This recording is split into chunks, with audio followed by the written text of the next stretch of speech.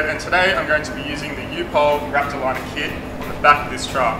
Now I've got the kit, now I also need a few other things. I've got some 80 grit sandpaper, I've got some acid etch primer, some POL etch primer for any bare metal areas or rust repairs. That's going to help the Raptor liner stick a lot better. I've also got a body schutz gun. It doesn't come in the kit, but we're going to use this to spray on the Raptor liner back of the truck, and it's going to give it that nice durable finish. So let's get into it.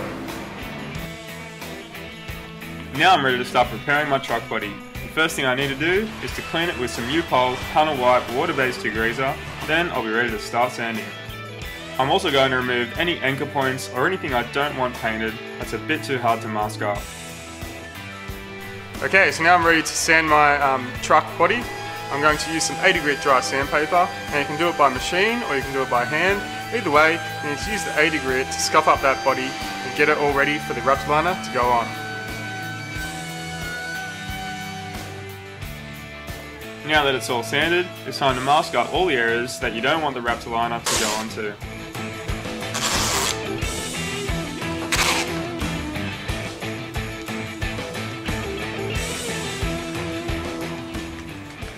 You also want to make sure to mask up all the surrounding panels to avoid overspray.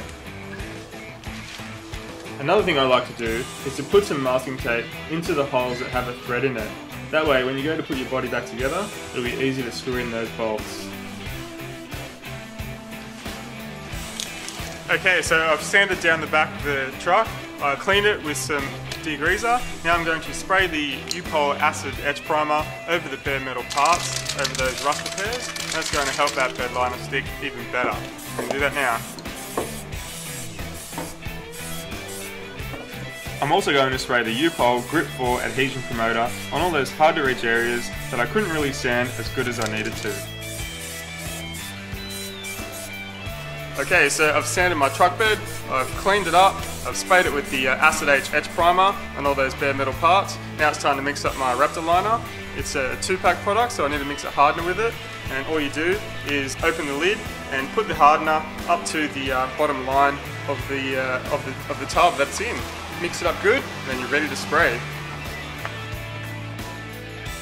Now that you've mixed up your Raptor liner, it's time to attach the body schutz gun and spray it out, using anywhere from 40 to 70 psi.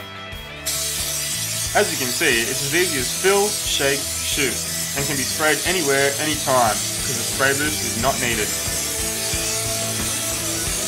By changing the air pressure, you can change the texture of the Raptor liner, giving it a different look and feel.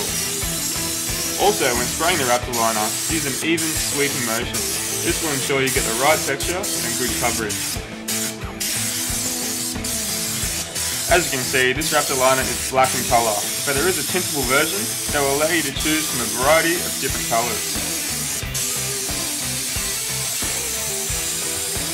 When spraying the Raptor liner, it's recommended to spray one full coat followed by a light coat to cover any remaining patchy areas. And also in the future, if you wish to do some touch-ups, it's just a matter of cleaning, degreasing, and giving it another spray.